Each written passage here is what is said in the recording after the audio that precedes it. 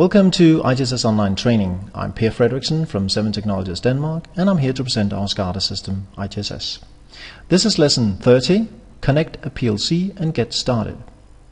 One of the very first things you want to test in a SCADA system is a connection to a PLC. So let's see how you set up a project and connect to a PLC. First, we start up the IGSS master module. This is the control center of IGSS.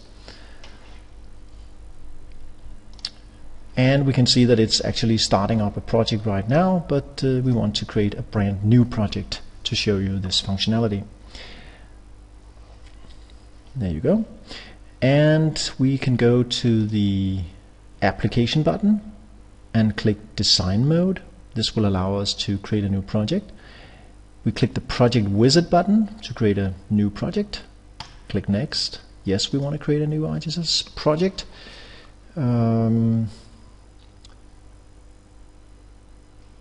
Siemens S7 test. This is the driver that we're going to test. We put it in this location, C IGSS configurations, IGSS 9, and a subfolder with the name Siemens S7 test is automatically created. Next, in this simple scenario, we just select a single user station, and on the next tab we want to select the driver. Click new driver, and the driver that we are using here is number 72. There are actually two drivers that you can use for Siemens S7. There's the Siemens S7 protocol driver, which requires semantic software, and then there's the driver ID 72, which is a simplified TCP/IP protocol driver for Siemens S7. We click OK, and we click new interface to specify that it's an IP network connection. We click new node to create one PLC or one node for the Siemens S7 driver.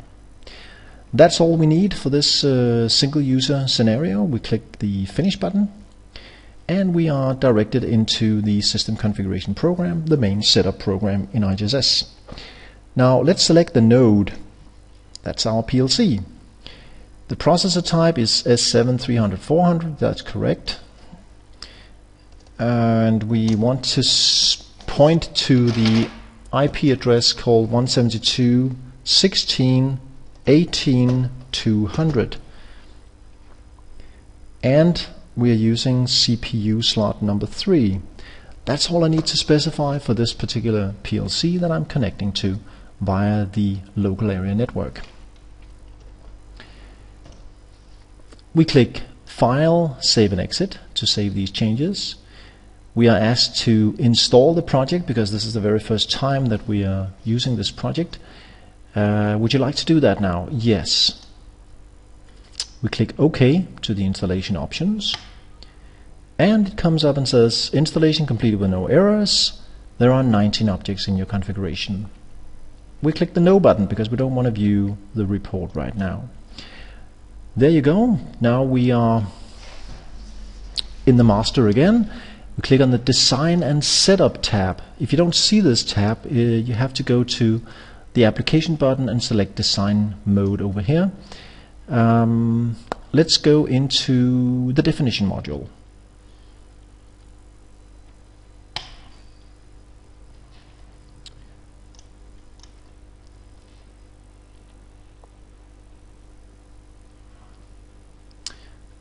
So on the Design and Setup tab, go to the definition module. First thing we do is we create a diagram so that we can see our new object that is linked to the PLC. Create. We call this Siemens S7. Name to menu. That's the only option I want to use. And we click OK. That's it. Now we create our new object. What you do in IGSS is you simply right-click where you want the object on the mimic diagram. You select New. You select Analog Elements. For this particular one, this is a counter that I'm pointing to. Select the plus sign beside global. This is the built-in area in IGSS in all new projects. We select analog and we give it a name, and this is a counter object, so the name is counter. We create the object, we come into the analog properties dialog. The only thing we really need to do here is to select the scan interval on the data management definitions tab. We select 5 seconds, so 5,000 milliseconds, and we want to log all changes, for example. And finally we go to the edit mapping tab to specify the PLC address. We disable all the atoms that we don't need. We only need the process value, actual value.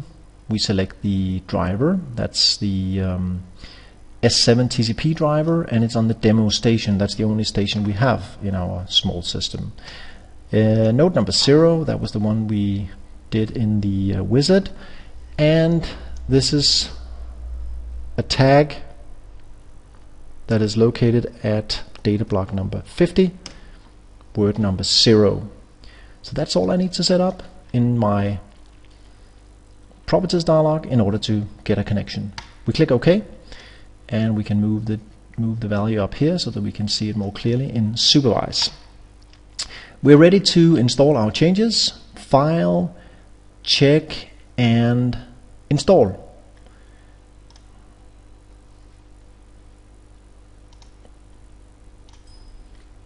We save the changes. We click OK to the installation options. We click No. And we close down the definition module. And I just want to check one more thing. Is it running simulated or is it running in real mode? This you can test in the system configuration module, data collection tab. Yes, we are running in real mode. We are not running simulated. That's fine. So we can just say exit.